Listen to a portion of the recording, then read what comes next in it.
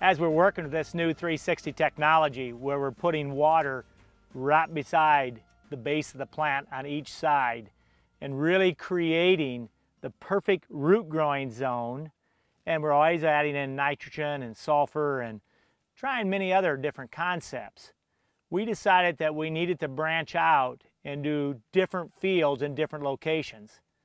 So one of the machines that we designed is a mobile unit. Yes, it's got the 60-foot booms and takes 24 rows, but it's got a little bit shorter hose, so it's a little bit shorter when it goes down the road. In fact, it measures about 14 feet on height. But we can pull it along at about 18 miles an hour, and we got 4 different locations that we're going to. As we pull into the field, we're coming into the field and we're putting in 2 different trials. Every week we come in and we put on a 1/4 of an inch for 24 rows. We skip 60 feet and we put on a 1/2 inch. And so it's designed that in 800 feet, it takes exactly 7,000 gallons of water to be a 1/4 of an inch.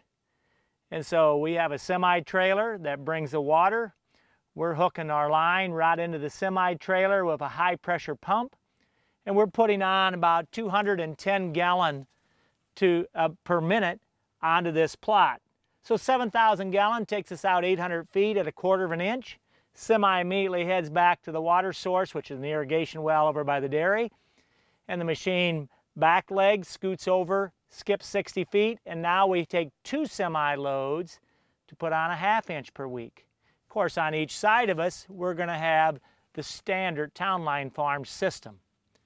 Where we're at right here, these particular field is planted all the same population. Corn was dropped in here at 32,750, and so it's a hybrid that's for a little bit lighter soil. This particular field that we picked is some lighter soils. We made sure we had 2 heavy CEC fields with good silt loam, high yielding fields, and then we picked 2 fields that show a little bit more stress.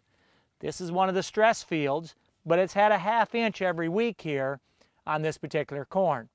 So as I come in here and I look at a thousandth of an acre, I'm kind of excited. We got 31,000 plants out of the 32,000 drop.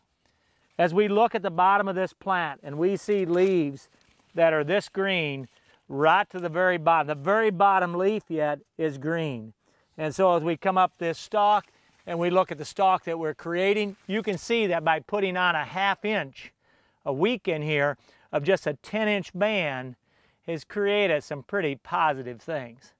As I pull back these ears and we count them, I'm excited that we have an average of 16 around. So it just means that out of the gate, we had some pretty good at knee-high corn, and that's when we started watering. We had some pretty good days in a row. So as we move over here to the dry land, same population, there's about 10 inches different in height of the plant, and that came from, as we're watering with the 360 technology earlier in the season, we're getting some pretty good growth. And so you can pick it up right away on the ear height itself. At the same time, we have less ears here. We had a few barren plants in this.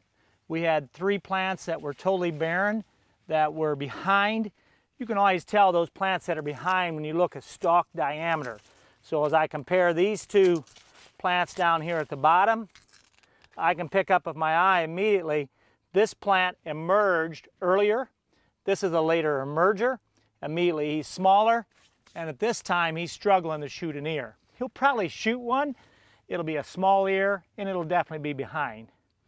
But if we look at the bottom of the plants, we can see that there's quite a bit of difference in plant health.